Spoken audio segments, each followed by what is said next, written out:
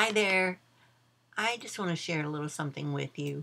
Um, I just had this thought this morning. Um, I guess it was a little bit of an epiphany or something. Um, but I thought, I know one reason why the Jews did not accept Jesus when he came, why they did not believe that he was the Messiah. And I believe that part of it is because the common man, the average Jew, did not have access to the scriptures. They completely relied upon what they were taught by the rabbis. If they went to synagogue, they did hear small passages of scripture read each Sabbath, but the rabbis taught in schools for the young men, and the rabbis, gave advice and counsel. And what the rabbis taught, they taught the original instruction from God, the law of Moses, but they also taught thousands and thousands and thousands of pages of man-made laws and traditions. The rabbis had added on many laws and traditions, and they did it because Israel had strayed so many times that they thought they would, build these extra laws and kind of keep them in line so it wouldn't happen again. But they added to the Word of God. So basically, then the Jewish people were deceived because they didn't know exactly what the Scripture said. They were being taught and had it pounded into their head constantly, these man-made traditions. And I thought, this is exactly what's happening now. People don't read the scriptures, and the only thing is we have access to the scriptures. There's going to be no excuse because we were deceived, because we have access to the scriptures. And I know I talk a lot about how important it is to research on the original language and to find out exactly what the original word said and what the original scripture said. I think that there is a lot lost in translation to the English, but unless we learn Hebrew or Greek, that's what we're stuck with. But I believe that if we seek the Lord and we just study a little, that the Lord will reveal the truth to us.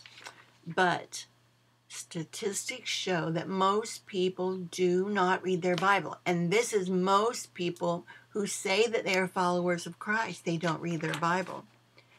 And so what's happening is that people are being deceived because they don't know the scriptures.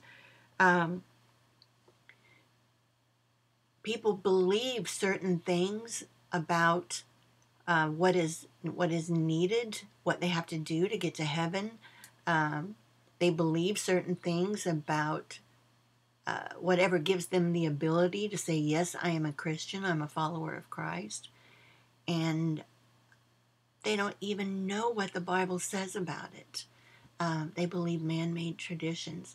And I think that's why we see so much of the world in the church now. That's why believers don't look very much different than the world. I can't tell you how many times I see, and if you follow people on social media or you just watch their lives, there's so many people who think that because they go to church every once in a while, or because they have professed a belief in God, that they're going to heaven. And they don't have a clue that the way they're living is directly against what the Bible says. The Bible is nothing but instructions from God on how we are to represent Him, how we are to live a godly life, how we are to follow Him and to follow Jesus. And if we are not followers of Jesus, we're not going to make it to heaven. Just saying that we are means nothing. We have to follow Him in our day-to-day life, in our actions, our behaviors, our words. And somehow well, not somehow, but I mean, it was the devil. It's a satanic deception that people think they can live like the world, but because they're a good person and they're a Christian and they go to church every once in a while, that they can still get drunk, they can cuss like sailors, they can scream at their kids, they can lie to their boss, they can do all these things, and they're still uh, considered followers of Christ, and they're set for eternity, and that is a lie. That is a lie. All you have to do is read the Bible, and you'll find out that God expects us to live different than the world. And it's not out of a sense of obligation. It's because we love Him. When His Spirit lives in us, we want to please Him. We want to follow His instructions because we know He's smarter than we are. He understands our human nature. He knows what we have to fight against. And He knows that the best path for us to live a successful life and a full and abundant life and a life that honors Him is to follow His instructions. And I don't see it in many believers today. And I'm just going to be honest with you. It breaks my heart when I see people just going through the motions, doing the couple of little things they think they need to do to be okay, and they could care less about whether or not their life honors Christ. It is heartbreaking to me. And so I just keep speaking out and speaking out and speaking out.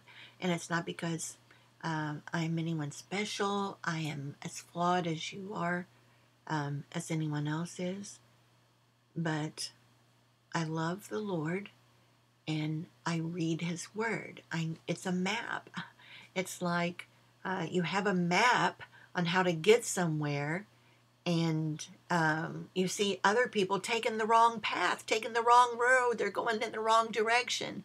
And you know that the direction they're going leads to destruction. And you just want to scream, no, you're doing the wrong things. You're going the wrong way. But you know that they don't want to listen, and they don't want to hear you say that. So I just keep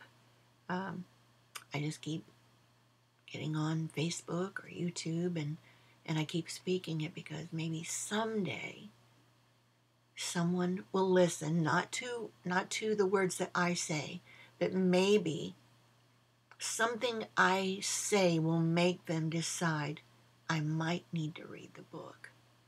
Maybe I need to look at the instructions. I need to make sure, because you guys, this is life or death. What we are doing is life or death for eternity for us. And so we need to get it right. So I encourage you to read the book. Follow the instructions. Use the map. And maybe I'll see you when we get there. I love you.